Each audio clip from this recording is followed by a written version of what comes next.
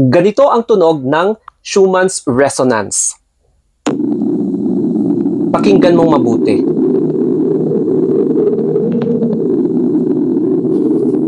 Lakasan mo yung volume mo.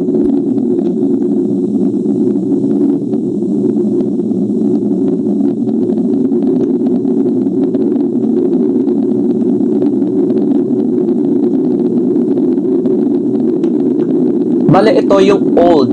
Yung, if I'm not mistaken, last year pa ito na resonance. And ito na yung latest na Schumann's resonance.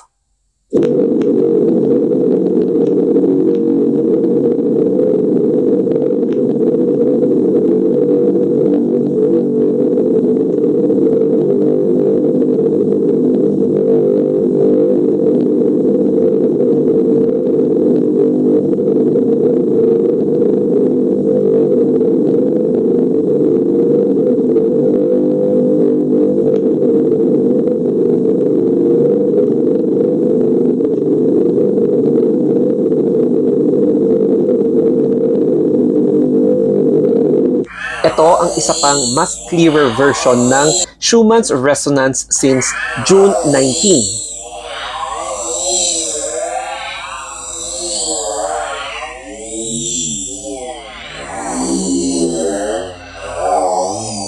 Diba kakaiba? So yan yung sound ng wavelengths, yung electromagnetic wavelengths from yung Earth's atmosphere, specifically sa surface, to ionosphere. Tignan yung mabuti. This is the visual presentation of NASA via animate.gov. So makikita nyo, nag-i-start yung Schumann's resonance from a lightning. So, di ba? Nagla-lightning siya, tapos di ba yung kidlat nagproduce siya ng sounds. So, yan yung electromagnetic waves na naririnig natin. Pero, nagiging ano na siya, low frequency. So, pupunta siya sa ionosphere, no? And then nagba-bounce back. So, for example, kumidlat. Then, nag-produce ng electromagnetic waves na parang So, ganyan, imagine nyo na lang, yung ganon-ganon, paikot-ikot. So, yan yung tinatawag nilang Schumann's resonance. So, sana naintindihan nyo sa aking presentation and explanation din.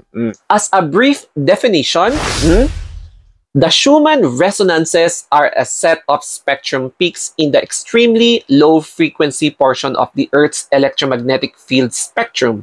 Schumann resonances are global electromagnetic resonances generated and excited by lightning discharges. So, nagagaling siya sa kidlat in the cavity formed by the Earth's surface and the ionosphere. So, naipakita ko naman kanina yung nangyayari. So, how do you explain Schumann resonance? So, i-explain lang natin ng light. Each lightning burst creates electromagnetic waves. So, kapag may kidlat, nagkakaroon siya ng electromagnetic waves, di ba? Yung sinabi ko na, di ba? Tapos, that begin to circle around Earth, captured between the Earth's surface and a boundary about 60 miles up sa ionosphere. So, naipakita ko naman kanina, siguro yung pag ganun-ganun nang nag-oscillate or paulit-ulit na gumaganon yung wavelengths or yung electromagnetic waves. Tapos, some of the waves, if they have just the right wavelength, combine, increasing in strength to create a repeating atmospheric heartbeat. Kaya, narinig nyo naman siguro kanina yung parang kakaibang tunog na paulit-ulit, no, na nagbabounce-bounce siya. Kaya, tinawag siyang the Earth's heartbeat, ang Schumann's resonance. O, diba? So, kapag nagkakaroon siya ng spike such as more than 7.83, mga 10, 20, 30, 40, mga ganyan, when there are spikes in the SR or Schumann's resonance, we may react to this activity. Tapos, magkakaroon ng neurological, cardiovascular, yung mga ganong effect.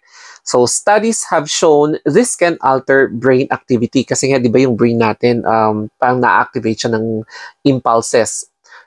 Tapos, ito yung melatonin, serotonin, tapos yung mga neurotransmitters ng brain, resulting in insomnia, depression, anxiety, mood swings, ayan, and other psychological, emotional, ayan, or even psychiatric issues. Tapos, meron pa dito. High reads on Schumann's resonance have shown to also create dizziness, vertigo, headache, neurological functions, ayan. Tapos, this is because the resonance can disrupt the natural electromagnetic activity of the brain. Tapos, meron pang isa. So, yung heart health natin, changes in the Earth's electromagnetic field can affect heart rate variability. High levels of geomagnetic activity have been linked to cardiovascular events. Mga example is pwedeng tachycardia or faster heartbeat, o kaya bradycardia or lower heartbeat, or worst case scenario is arrhythmia. So yun yung mga pwedeng readings na mangyari sa ating katawan. Tapos may mga other issues pa sa ating katawan na pwedeng affected kapag nag-i-spike yung itong klaseng resonance na ito. However, may mga beneficial impacts naman ng Schumann resonance dito sa ating katawan or health. So, if na-maintain ang Schumann frequency of 7.83 Hz, so there are positive impacts such as improve cognitive functions, reduce stress, tapos improve lessens anxiety, and then enhance immune function, tapos yung sleep function natin pwedeng ma-prevent ang insomnia, and then marami pang siguro mababawasan din yung stress level natin kasi nakakapag-rest tayo ng maayos, and syempre na-maintain yung proper body equilibrium natin.